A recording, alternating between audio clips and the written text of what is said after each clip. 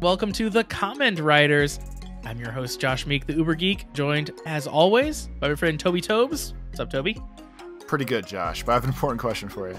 I'm ready. Hit me. What do you think is sold in the tortured poets department? Okay, or what work is done there? You're gonna have to explain this to me because I saw a reference to like 3 random guys are in the Tortured Poets Society because they have a group chat or something. What does all this mean? I have no idea. So the 3 guys is just a joke with the Swifties memeing on some Taylor ex-boyfriends. Oh, okay. So that's what they have in common is they all dated Taylor Swift. Yeah. So as Taylor Swift, my favorite DIY artist, won her 4th Grammy, I think, the other night, Sunday night. Is it only 4th? I thought she had many more than that. I might be wrong. I feel like it's 4. 4 is probably right. Yeah, I don't know. So for the past couple days before now, she's been blacking out social media. She wore a pure black and white dress and black and white accessories and shit to the Grammys.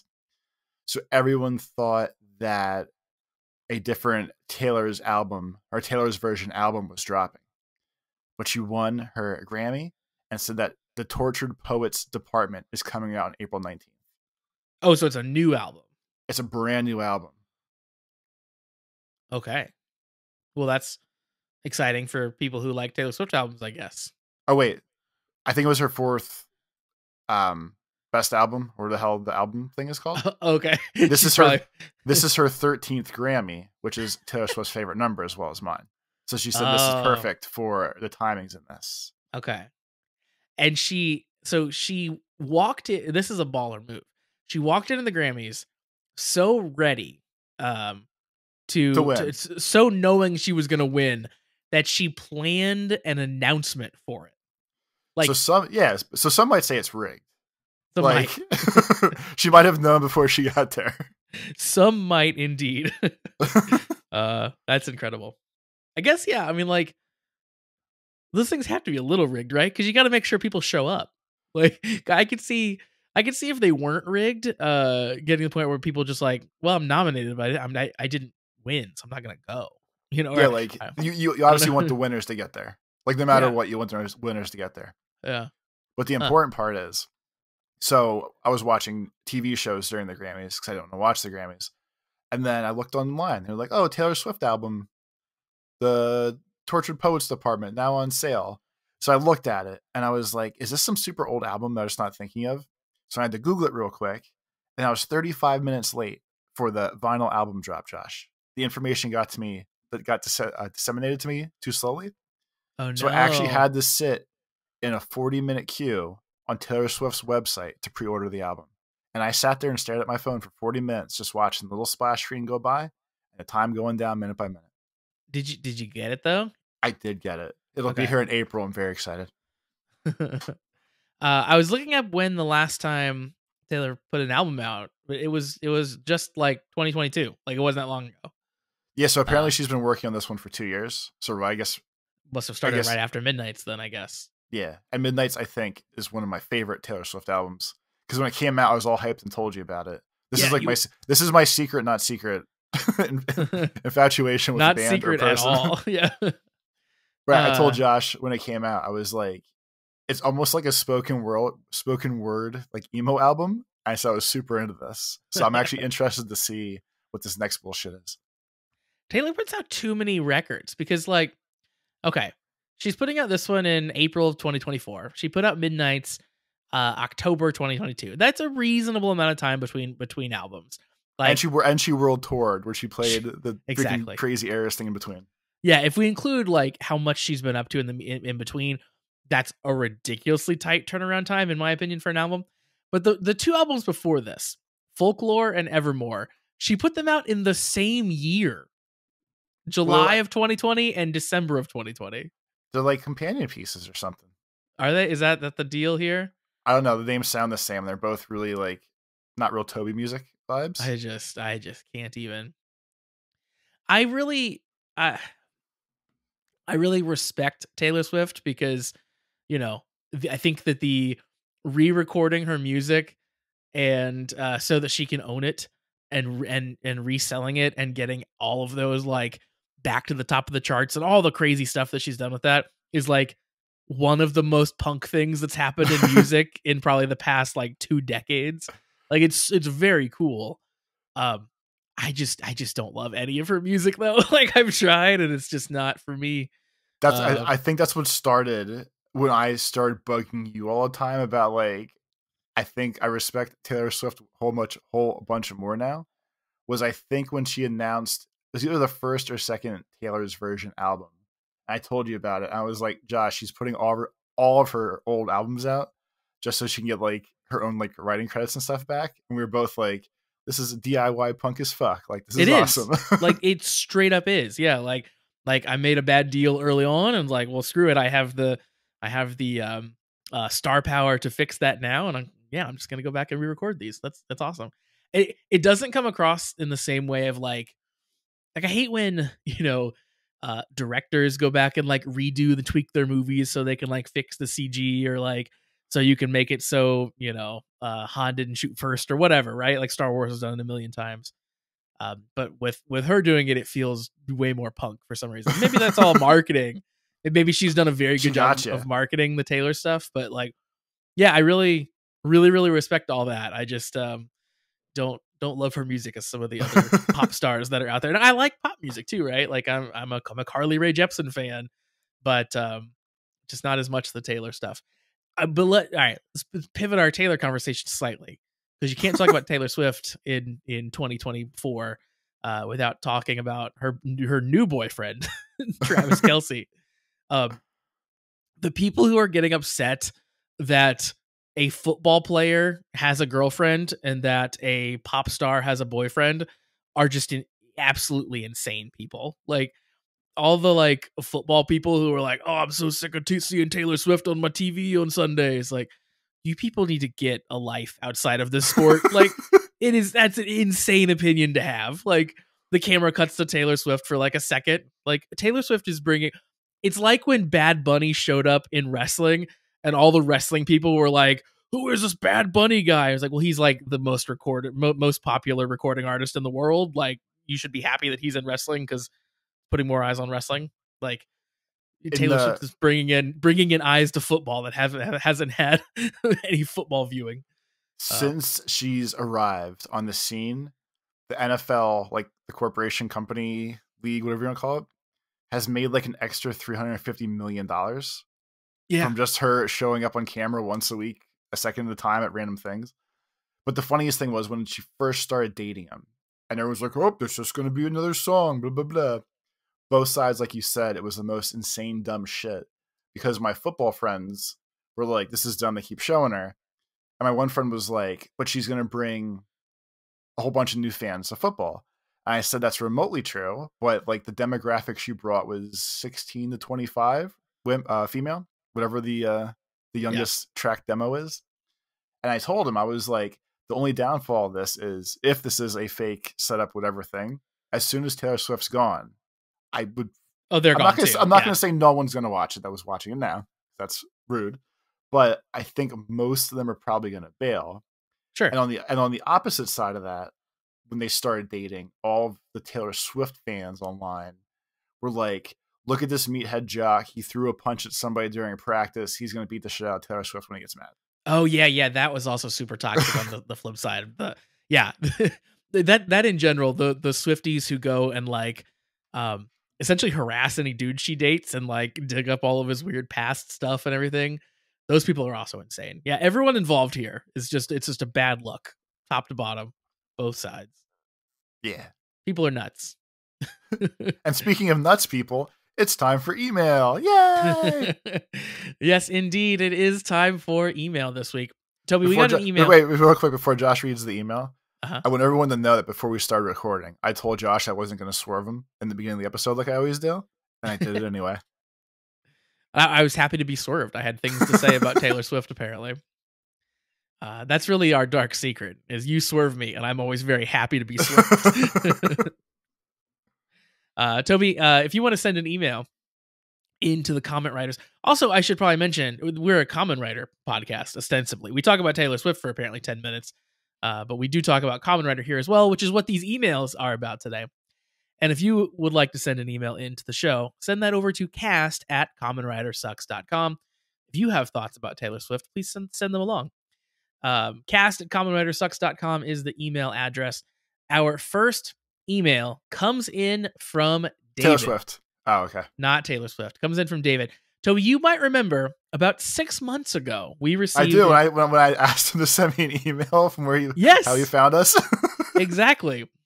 So for those of you, the listeners out there who might not remember, David sent us in an email a while back, and he was telling us about the costumes. If you remember early on in Gotchard, we were really confused about the what was it? The crab costume, like all the various costumes and stuff that the one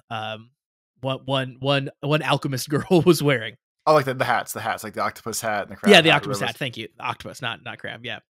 So David comes in again with an email with some really awesome information. So it's a little long, but I want to read it all because it is it's very cool stuff.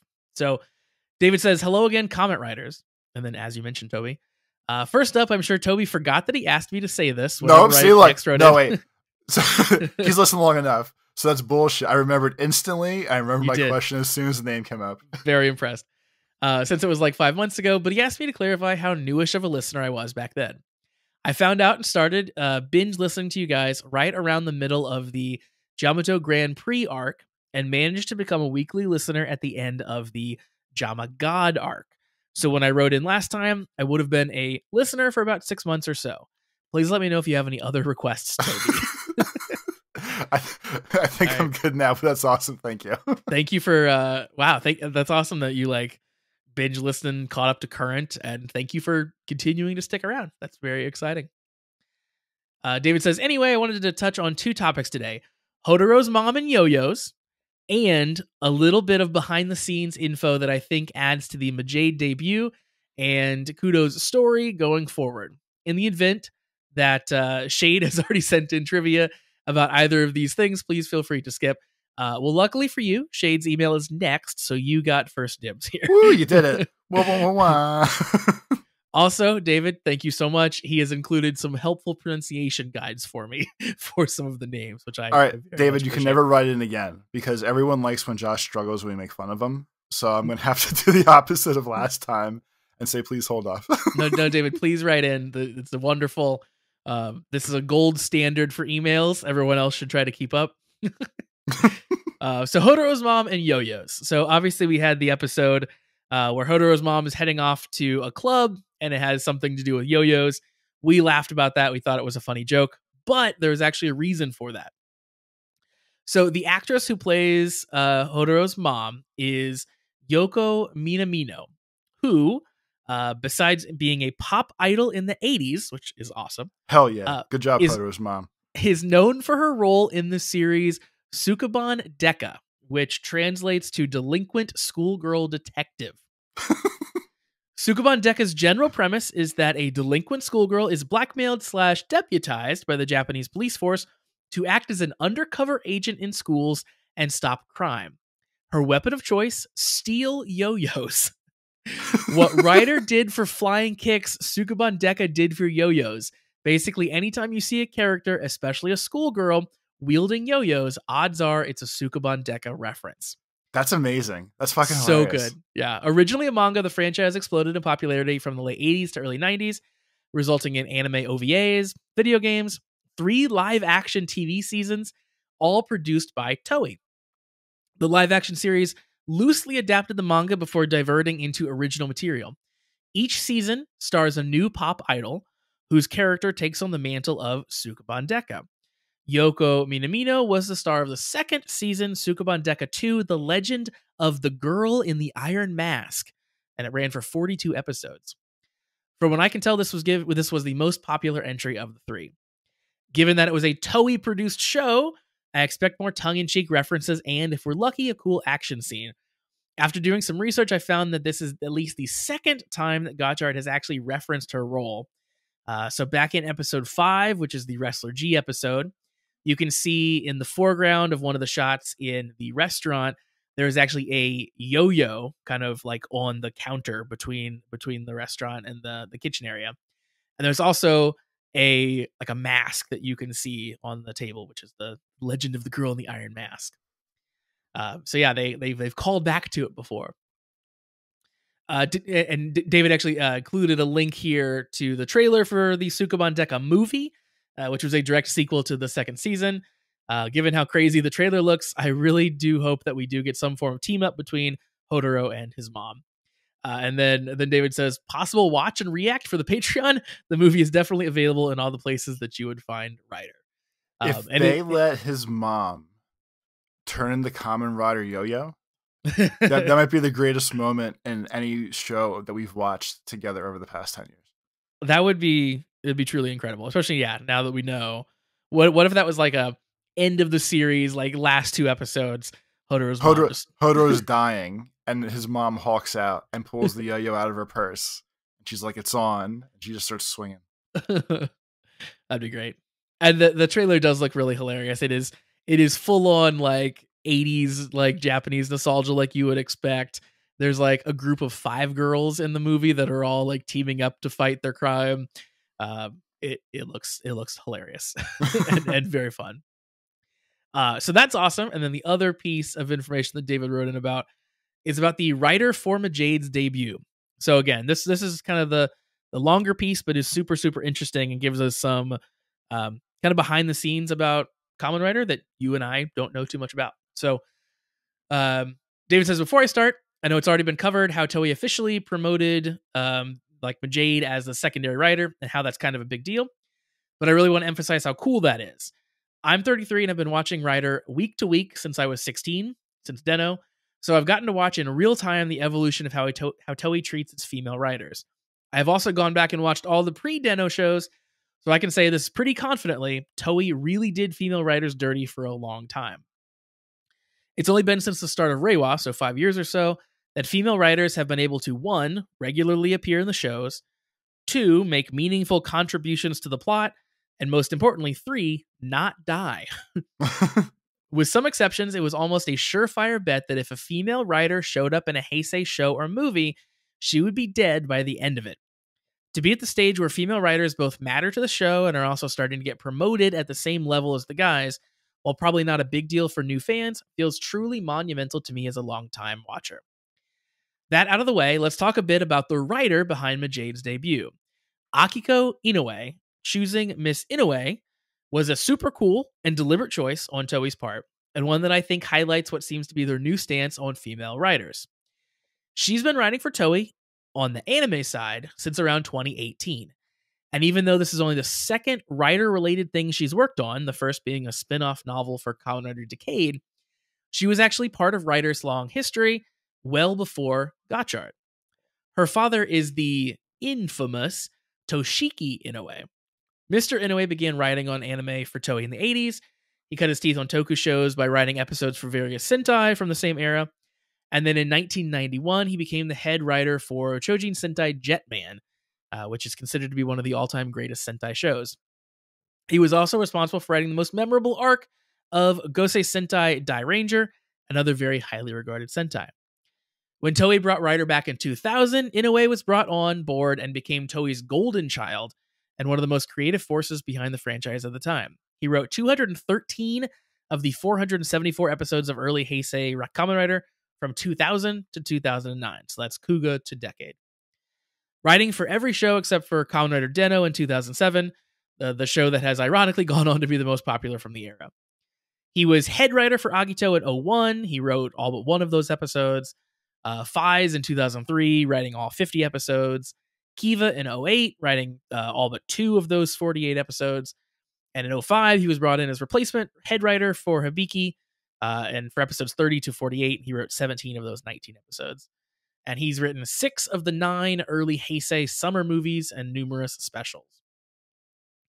After Decade, Rider began aping the success and style of Den-O, so he became less involved on the weekly shows, instead occasionally writing TTFC specials or movies, including the Fi's 20th anniversary movie that premiered last month. And then he says, Josh, since your favorite writer is Gio, he actually did briefly come back to TV writer during this run. He wrote the 2 Kiva-focused episodes, the one where Sogo thinks his long-lost first love is the lady who broke out of prison and who kills people with manhole covers, all while Earth is invaded by the alien Kamen Rider Ginga, who only exists to be defeated to give Waz a power-up toy and then is never seen again. Yeah, that's Geo for you. Inoue is known for his love of absurd melodrama and miscommunication, his disdain for needing to write toys into his stories, and for his questionable/unclear endings. In my opinion, he's someone who, when kept in check by a good director/producer, has made some of the best Kamen Rider material out there, and when left to his own devices, has made some of the worst. Also, a lot of the female writer deaths I mentioned, mostly him. The biggest theme he seems to be concerned with in Rider is the relationship between a child and their parents' legacy, usually between a father and a son. It's fitting the man has daddy issues because his family's relationship with Rider doesn't end with Mr. Inoue. His father, Masaki... Mr. in a way. Yep, exactly. Better known under his pen name Masaru Igame, did for Showa Rider what Inoue did for early Heisei. Showa Rider shows didn't really have head writers in the same way that Heisei Reiwa ones do, but Igami is basically the closest thing to that. He wrote for every Showa Rider from 71 to 81, writing 129 of the 350 episodes. And in that number, he wrote 41 of the original Kamen Rider's 98 episodes, and more credited episodes on that show than any other writer, including the first 3 episodes, which have established some of the most iconic Rider imagery. He wrote the original 4 Kamen Rider movies, and was almost always either the writer of the first episode or the finale episodes for the shows he worked on. In fact, he wrote the finale of Kamen Rider Stronger, which was kind of the original send-off to Rider's first run on TV until the Sky Rider/Super One reboot. It's probably my favorite Showa era ending because it's one of the only times in Rider history where they had all the original actors from all the prior shows reprise their roles in and out of the suit. Also, they fight a giant rock monster. To bring this back around to Miss Inoue, I really hope Toei keeps her as the dedicated writer for all of Kudo's focused episodes going forward. Not only is it cool to have a female writer for our secondary female writer, but given that Kudo's whole deal is coming to terms with her dad's legacy, I legitimately cannot think of a better person to handle that aspect of her character. I really hope to see more of her going forward and what she can bring to the table. That's it for me this time, Dave. So that is super cool. So again, a lot of history there, but a woman writing Kudo's kind of big henshin debut, and not only that, a woman who has both a father and a grandfather who have written for Kamen Rider is pretty wild. Yeah, it's a hell of a lot of legacy. Yeah, whatever you want to call that. And yeah, I had no idea about any of that stuff. That was even a thing. that there was like legacy writers in Kamen Rider, and super cool again, as Dave mentioned here, that Kudo is so focused on her dad and her dad's legacy and all that stuff that really gets to be sort of like real world inspiration. Very cool. So awesome, Dave. Thank you very much for all of that information. Super cool as always. Hopefully you don't wait as long before you write in again next time because I enjoy receiving your emails. And we got one more email this week coming in from Shade. So I'm going to leave out a little bit of Shade's email because he did talk about the yo-yos as well. So since Dave got in earlier. Yep. But Shade says, Valve of Fraud is no more. Great episodes all around. Something I didn't expect when Mad Wheel was Mad Wheel evolving like a Pokemon and just somehow switched his match. Now to some trivia. Yeah, the Mad Wheel evolving kind of came out of left field, but it was very fun and made sense kind of with what was happening with Valvarad for sure. Shade says, first off, since I keep seeing them on Twitter, I'll keep sharing them. Another Kamen Rider reference in the Yakuza game.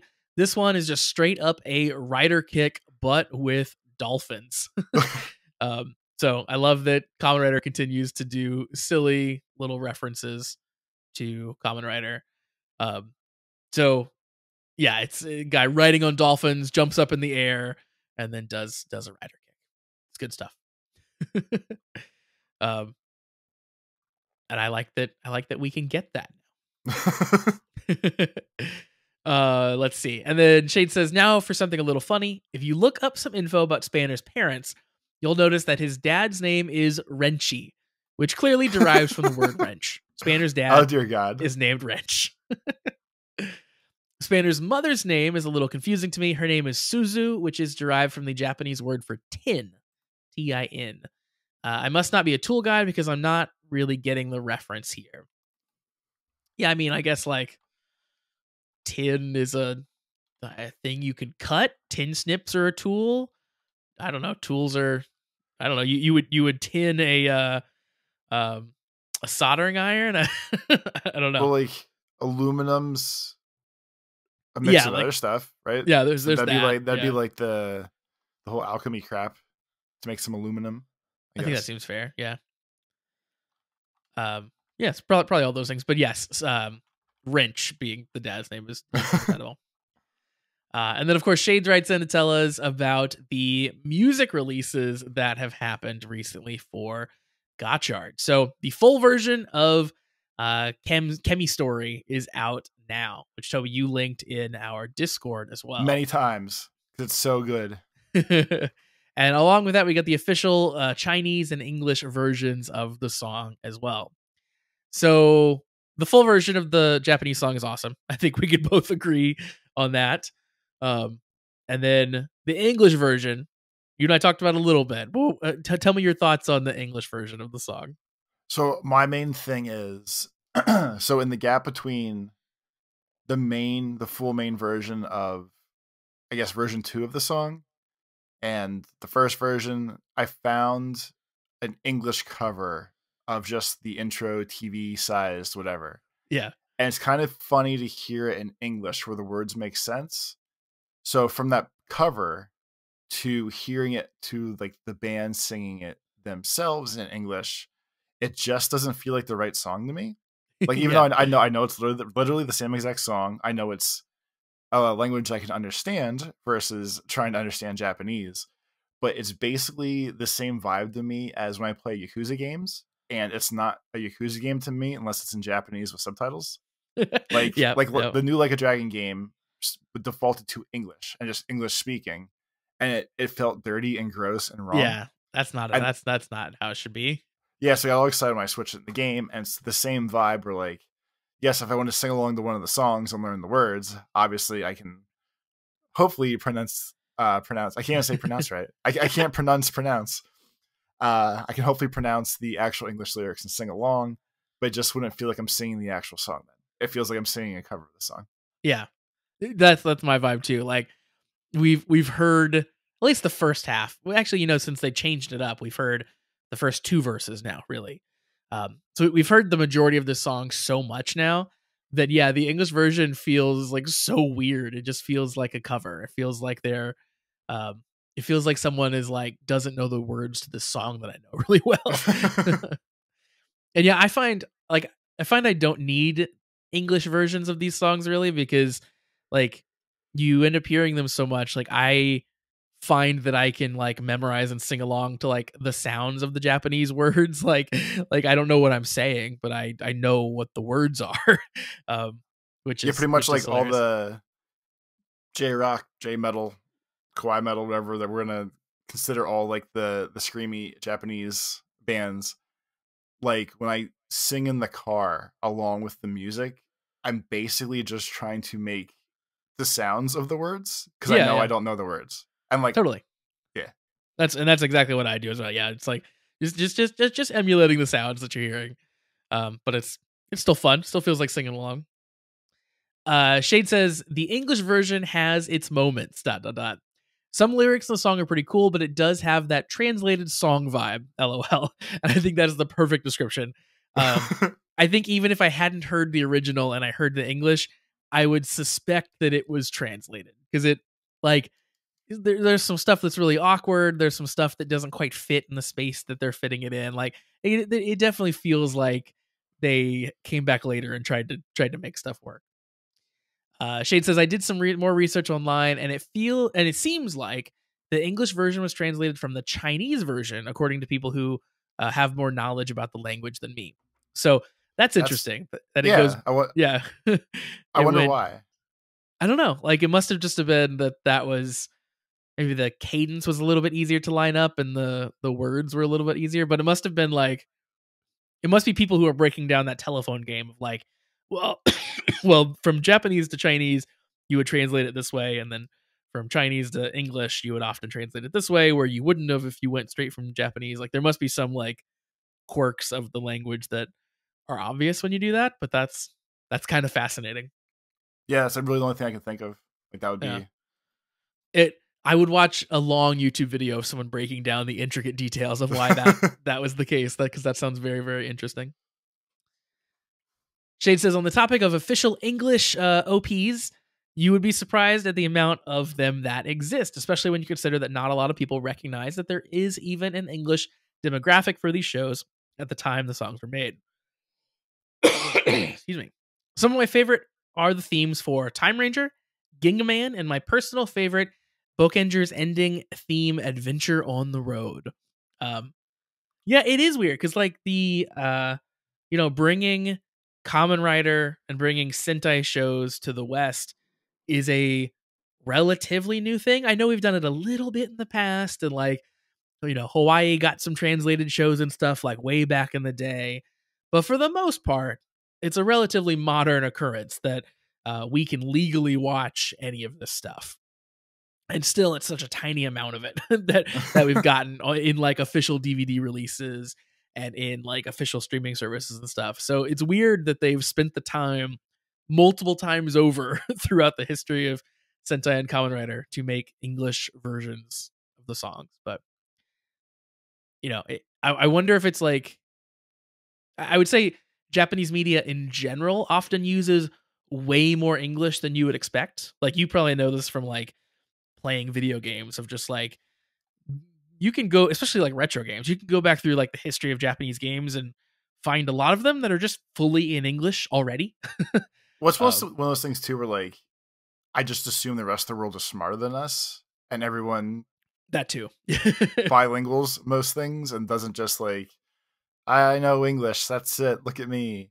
Because it's even crazy to me where, again, with the J music in general, it's always kind of funny to me that most songs will be like Japanese verses and then a shitload of English in the chorus, or like they'll jump back and forth between Japanese and English.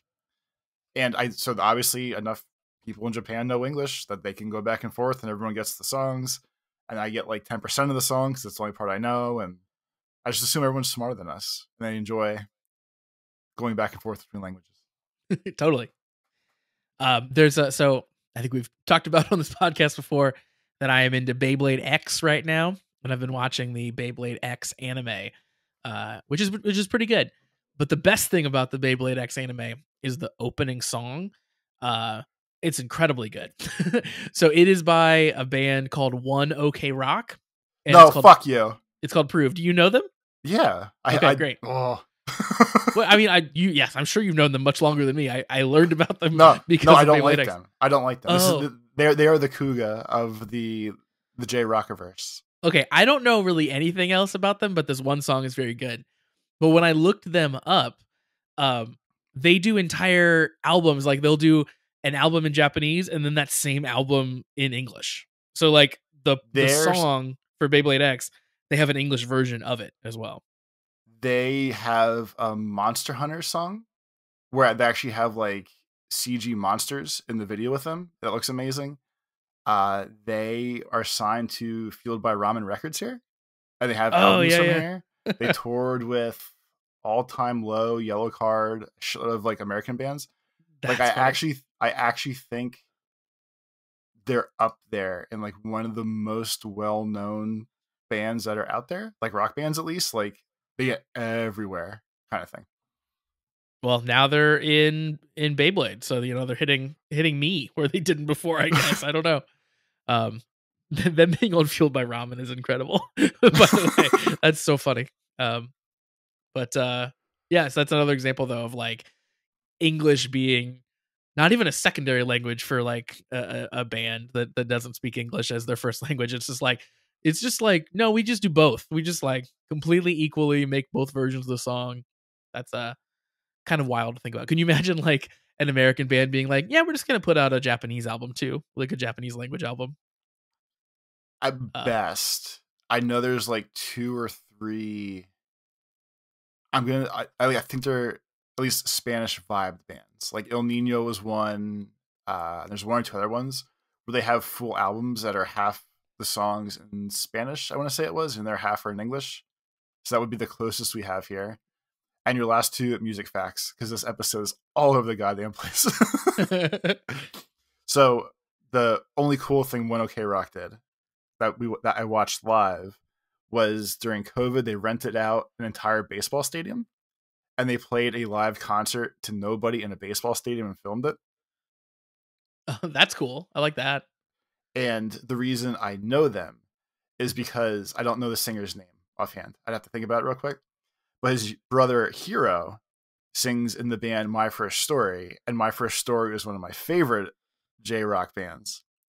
So Hiro is the one that I even called Sabi in Gotchard, because when Hiro talks, he talks like this real quiet and mumbles, and then when he sings, he like belts it out as high as possible, and he's fantastic. But it's crazy that My First Story is like a pure Tobescore kind of band. So I gave One OK Rock a chance because I was like, oh, it's Hiro's brother. It should be good. And they're very like soft boy bandy rock, and I don't like them. Which is why my first reaction was, oh, fuck you, and not, I know who they are. Okay, that's fair. Yeah, so the Prove song that is the Beyblade intro, it definitely has some softer elements, but then it comes in kind of hard and like hits really good. Yeah, that's what they do. It's a freaking toss up, and then the live show was weak, and now I'm against them, and it's a whole thing. It's like Kuga. It's the Kuga of I might the not verse. like the rest of the I might not like the rest of their stuff, but yeah, this one is good. Like if I give you like 30 seconds of this one song, you would understand why I'm into it. Okay. But, do you know the band The Casualties? Yes. Okay. So they did early on. I just looked it up. Their album On the Frontline, they then recorded a Spanish language version called En la Linea del Frente, which is one of the only bands I could think of that did that from like starting in English and then going to a different language. My last one real quick then is the band Alistair, which was like a Chicago, United States pop punk band. Yep. They kind of like shot their wad a little bit before their time. Like they were primed to be huge and just kind of disappeared. They moved to Japan, and they have EPs that are half actual Japanese songs and half English songs. And their Japanese is pretty good. That's awesome. I didn't know that about them. That's very fun. Okay, music time's over. I'm gonna do the adult thing and swerve this. All right, fair enough. That's gonna do it for emails. Once again, thanks. Look what you all did.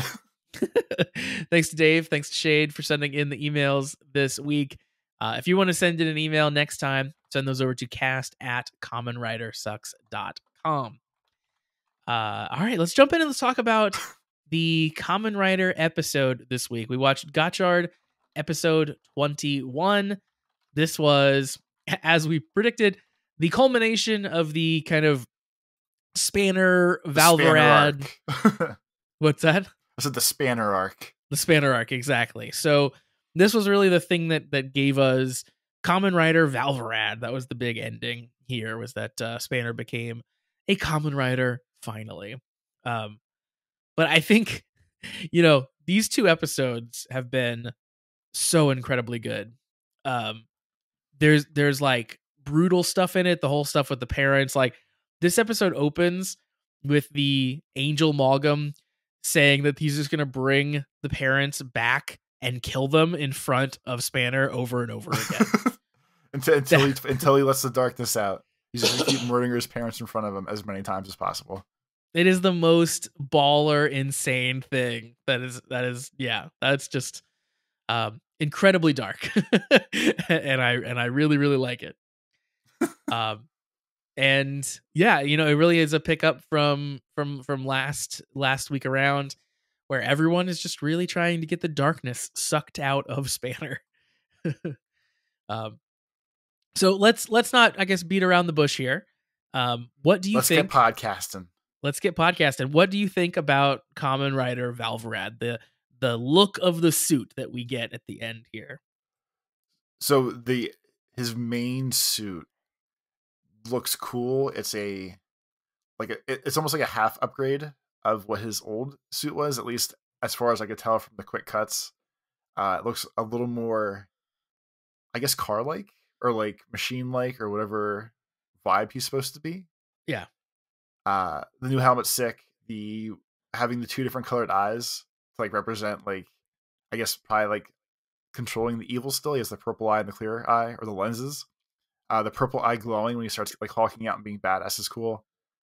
One of the favorite silly things is there's a giant bolt that gets screwed into his head to put the helmet on him, Yeah. and that was pretty fun.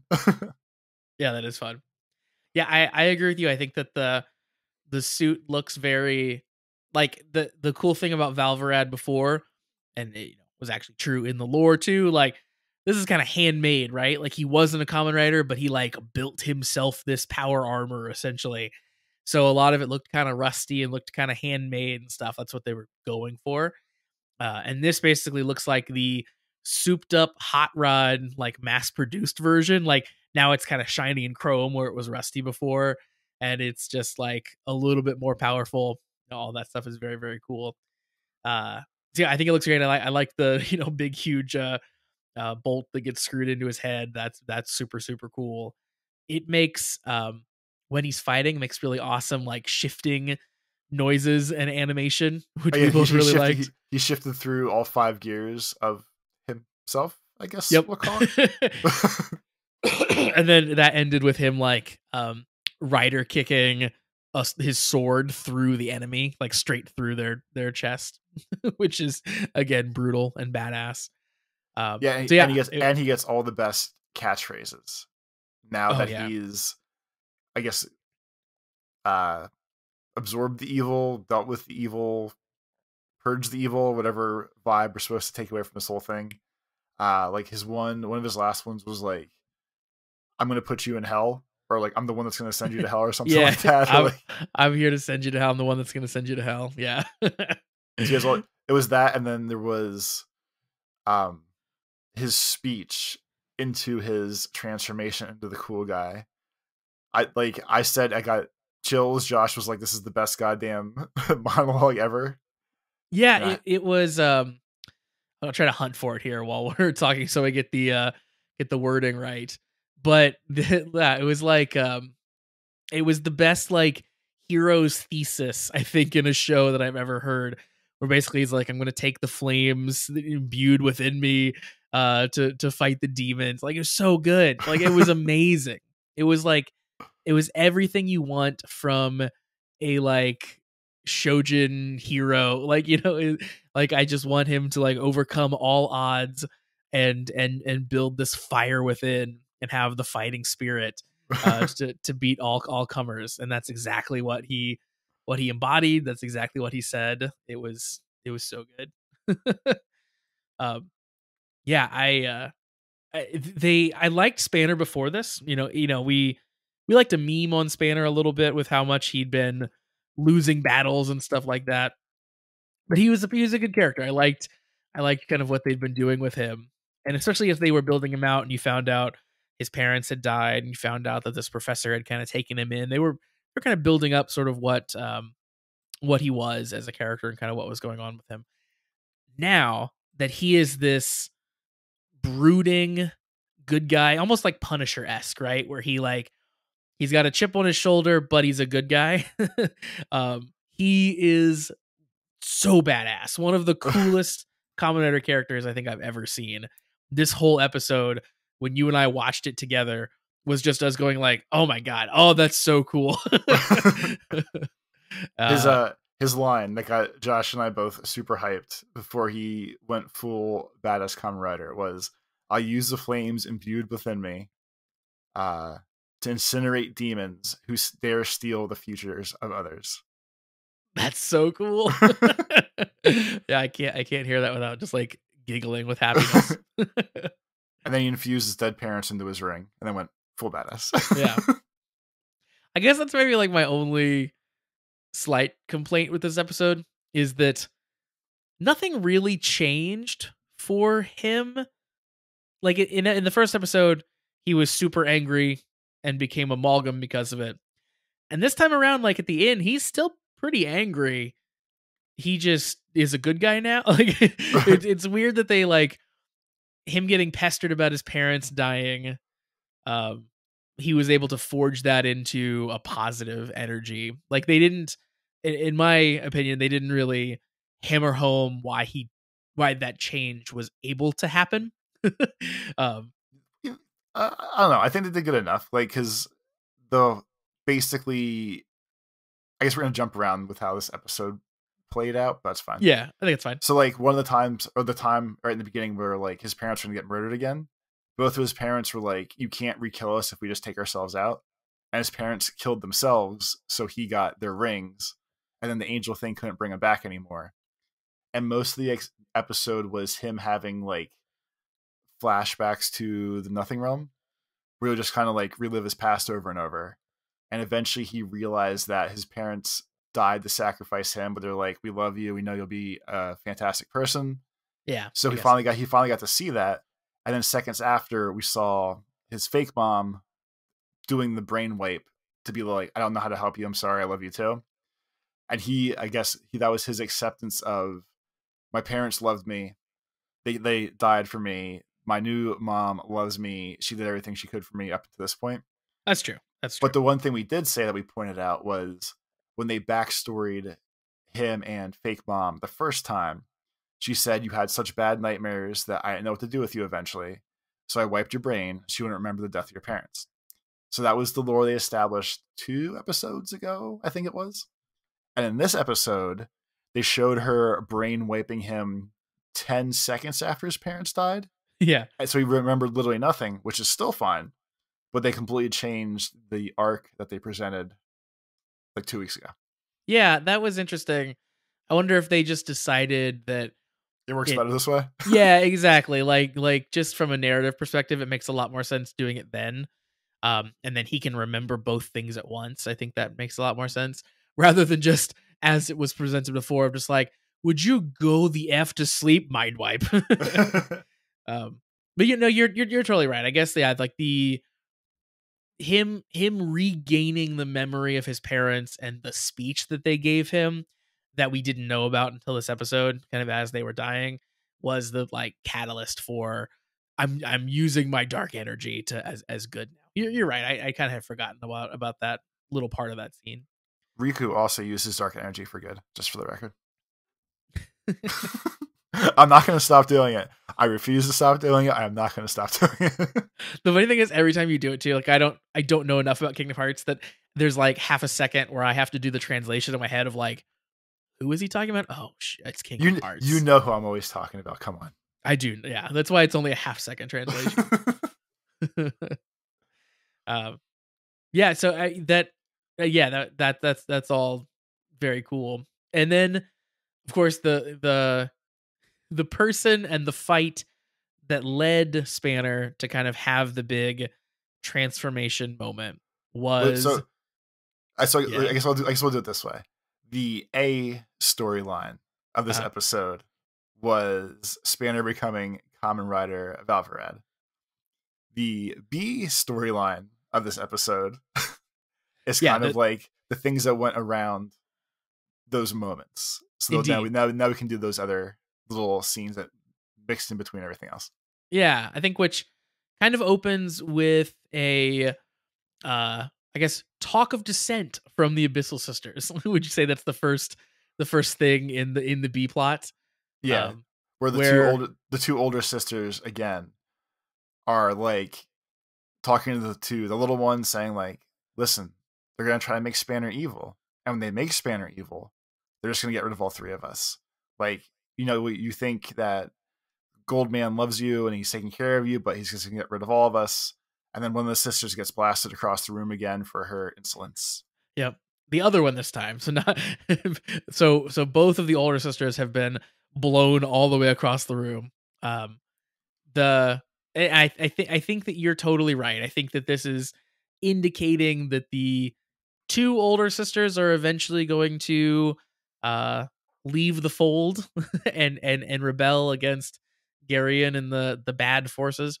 But I think the little sister is maybe in it for the long haul because she's the one who does the throwing across the room this time.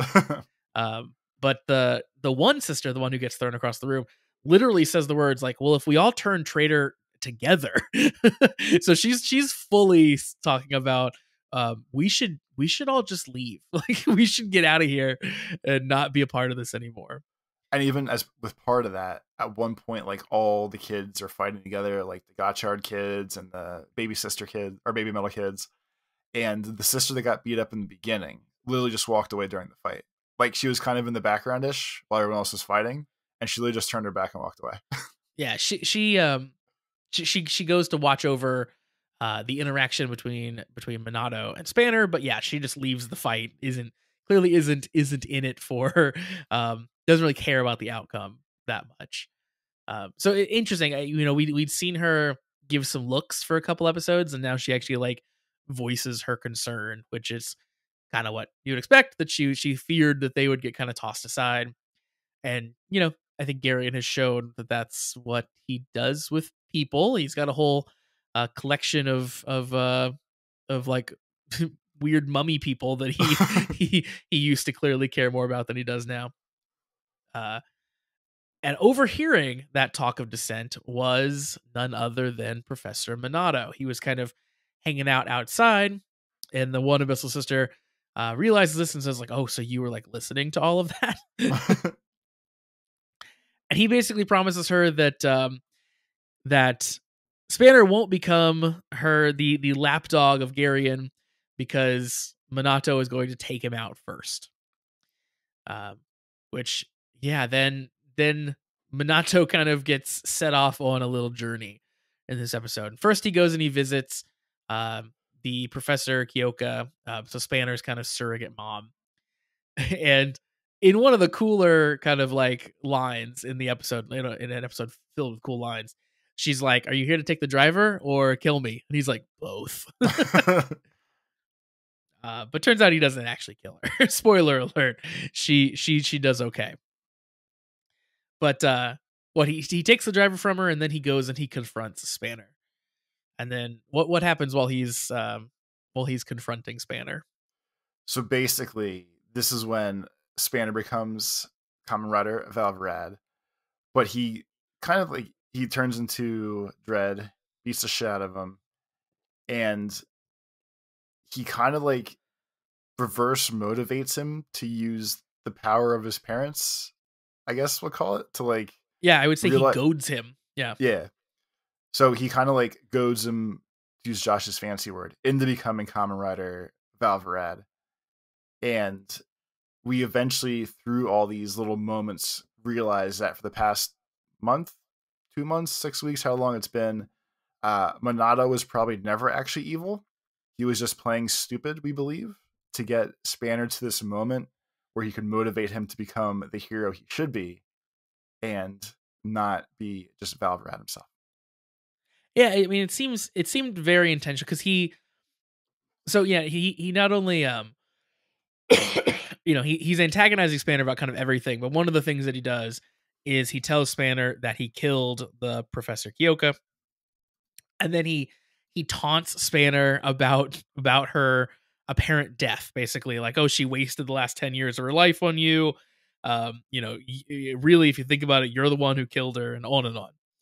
And then yes, eventually that drives Spanner to unlock his true potential, and Spanner, in a very, very awesome fight scene, almost murders Minato in the dread armor. Like, hits him so hard he shatters the dread armor from around Minato and hurts Minato pretty bad. Hurts him to the point where at the end, when they double check on Minato, he was like bloody and beat up, whatever, and he's like, "Wow, he at least missed my vitals." Yeah, he missed my vitals is an awesome line again.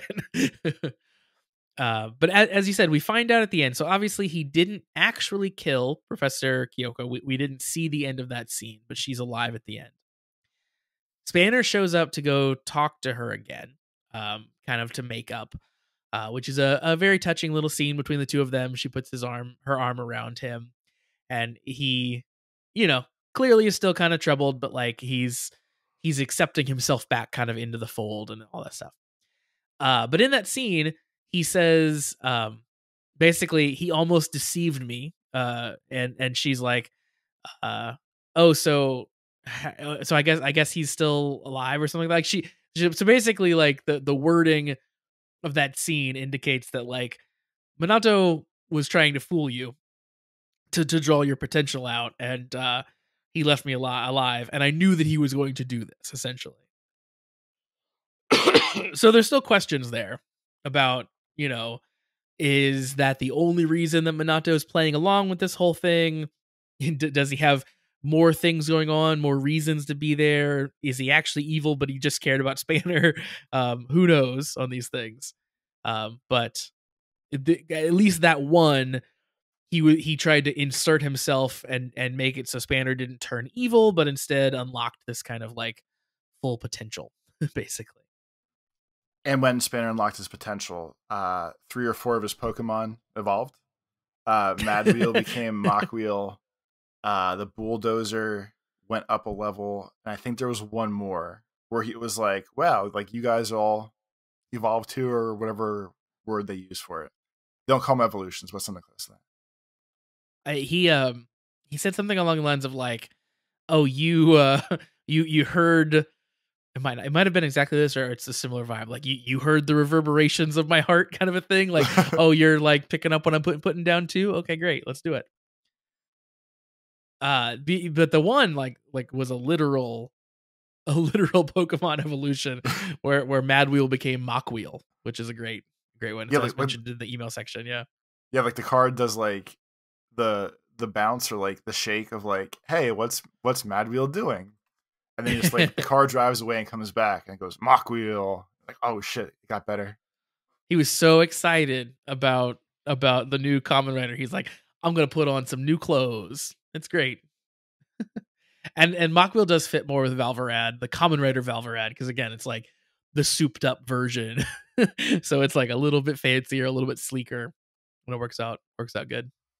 Yeah, like the whole, but like obviously if you're listening to this, you watched it too.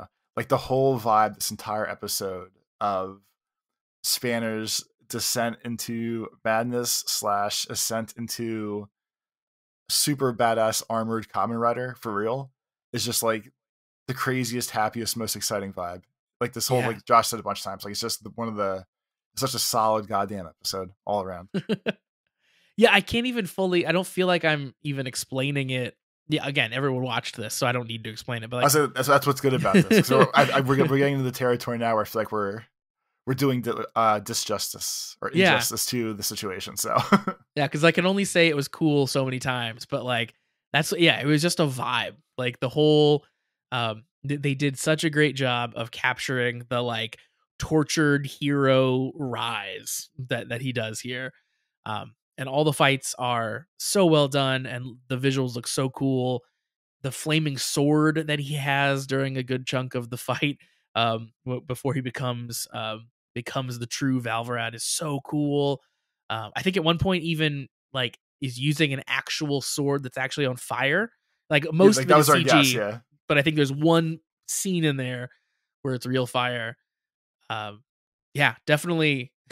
I saw people. I think people on Twitter, I think have over the last couple weeks been definitely turning on Gotchard. Like, oh, this is like really good now. And I saw someone tweet. I think it was like today that was like, oh, I'm genuinely like super hype on Gotchard now. And it was after this episode had come out, so that makes sense to me too. I just if you think back to where this show started, they have really corrected the ship. Everything that was not everyone's cup of tea, I think, has been fixed. And now thinking back, comparing this to like Geats or something, like I think it is right on the same level, and maybe even now has passed it for me in some aspects. Like Spanner, I think, is cooler than any of the characters from the last show, which is crazy to say. I wouldn't have said that 2 weeks ago about anything. Spanner gets his first win in like 3.5 months, and everyone just loves him now. He needed it.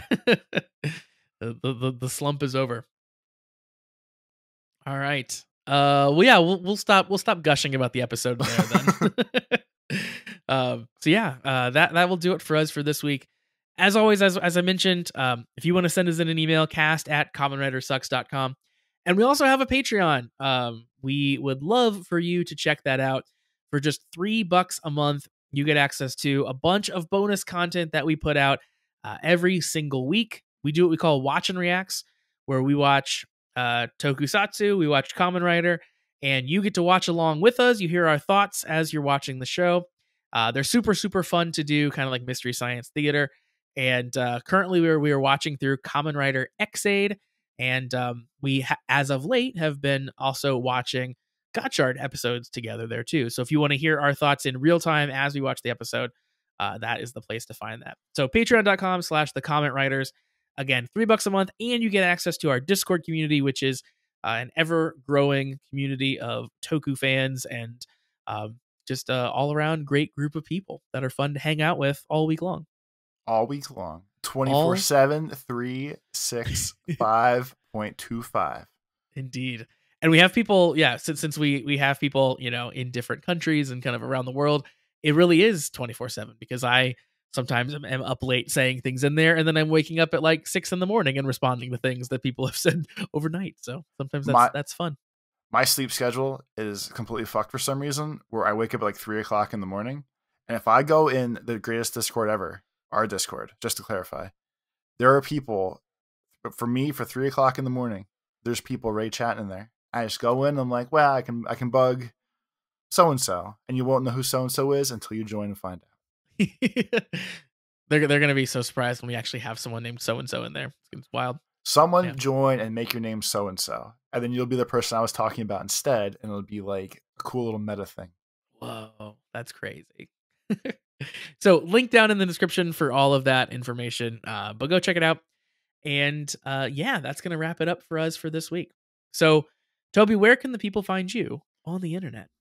On Twitter, it's @LifeOfTobes, and on YouTube, it's Tobes Plays, where we are currently playing all the Resident Evil games, and right now, we just started Resident Evil 4 Remake. That's very exciting. It is very exciting. Yeah. I yell and shoot zombies. For me, of course, the YouTube channel is Pretty Dece. Search for that, youtube.com/PrettyDece. Most places on the internet, I am @PrettyDeceJosh, so that would be Twitter and Threads and that stuff. On Blue Sky, which I am using a little bit more often, I am @meek.lol. And I also use Tumblr on occasion, which is PrettyDeceJosh as well. So check me out on those places. That's going to do it for us. We'll be back next time around to talk about... I'm getting there. I'm getting there. Okay. That's why I said next time around and not next week around, because I will be out of town for a couple weeks. So Josh is going on special assignment. Going on special assignment, exactly. Going on a little vacation, so Toby and I will not be able to record for a little while. So probably the next time that Toby and I record, we will be talking about maybe a double episode of Gotchard. So we'll probably be talking about 22 and 23 at the same time. That's at least the current plan. So look for another episode from us, another new episode from us, probably in 2 weeks. So we'll take a little bit of time off there. We might post something to the podcast feed in the meantime. Maybe we'll find an old episode or a Ramblecast or something to post. We'll see. But new stuff, talking about new episodes of Gotchard, will be a little bit of a break before coming back. But no one be upset. No one be worried. We are going to be back. No one let the evil rise up and turn into a dark Kamen Rider. There's no reason for that. Just think about the happy stuff, the good memories. Maybe your brain got wiped too, and you feel better. You feel good. And if anyone's really upset about it, you can join the Patreon, because we will have stuff going up on the Patreon for this time. Even though there aren't going to be episodes talking about the new Gotchard, you can join the Patreon and check out some X-Aid Watch and Reacts, so you can get your Toby and Josh fix if you really need us that badly. That's going to do it for us. We'll be back to talk about those Gotchard episodes. I'm sure there will be tons to talk about by the time we get back together. But until then, have a great couple of weeks, everyone. Peace.